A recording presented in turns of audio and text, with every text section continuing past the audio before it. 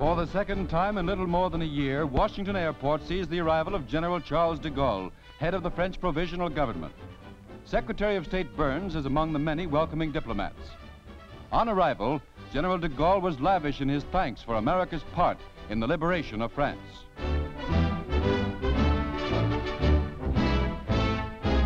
A guard of honor is drawn up at the White House as he's welcomed by President Truman, with whom he held a series of conferences on France's post-war economic future.